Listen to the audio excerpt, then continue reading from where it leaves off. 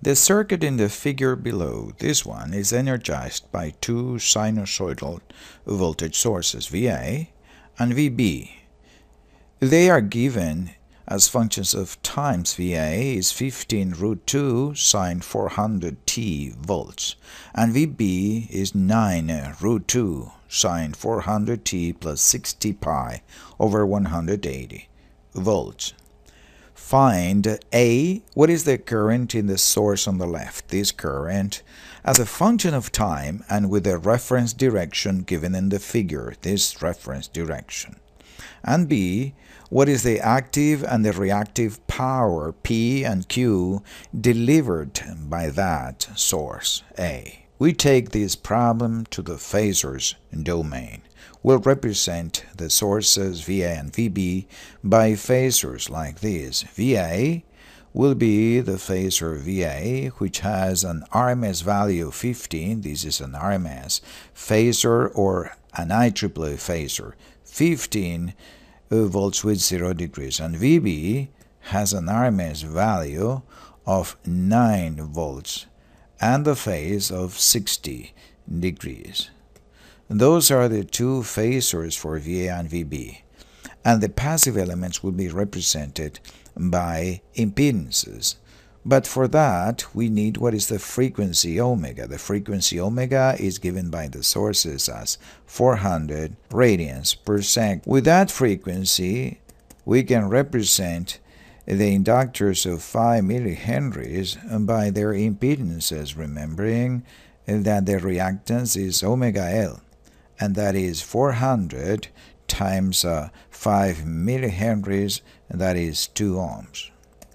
And the 500 microfarads capacitor is going to be represented by its impedance -1 would be the reactance, -1 over omega C.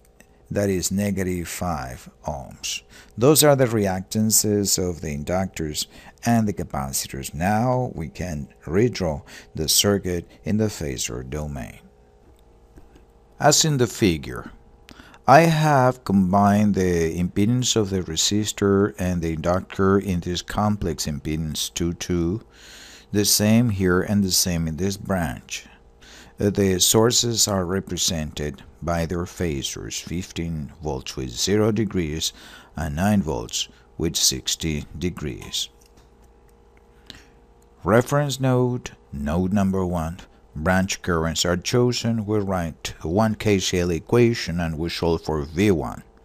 But we are going to use instead the KCL equation by inspection.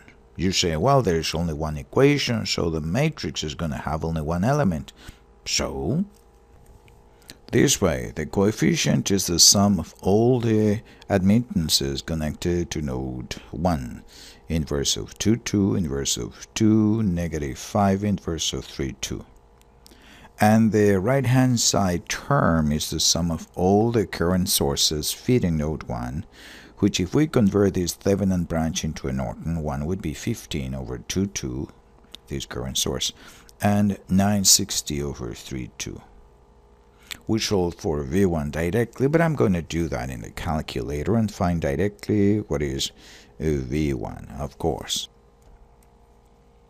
2 space 2, that is the first one, inverse through 2 space 5 negative,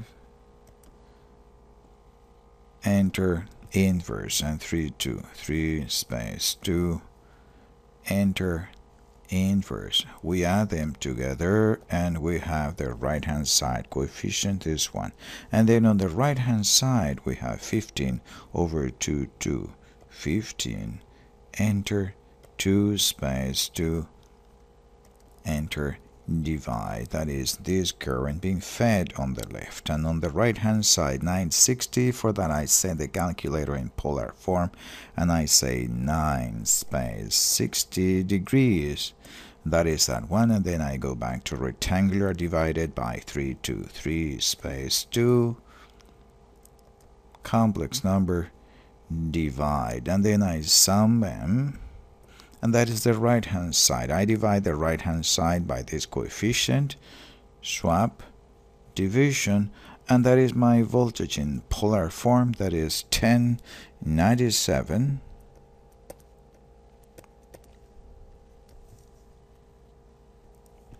with negative 0.99 degrees, negative 1 degrees practically, right?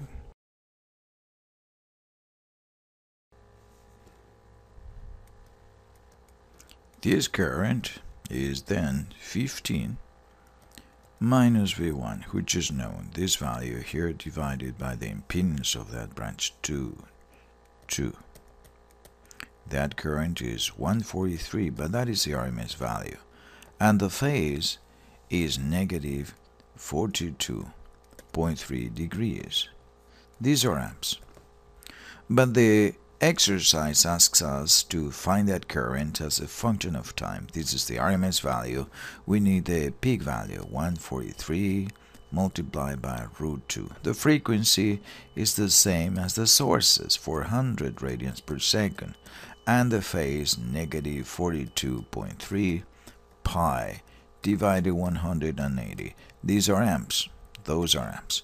Let's go now for the power delivered by that source. That's given to us by this Steinmetz formula.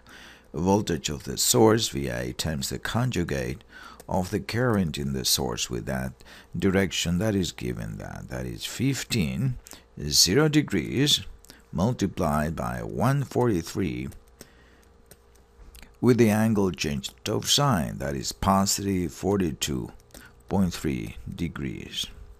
We write that number, and the real part is 15.8 watts, and the imaginary part is J14.4 vars.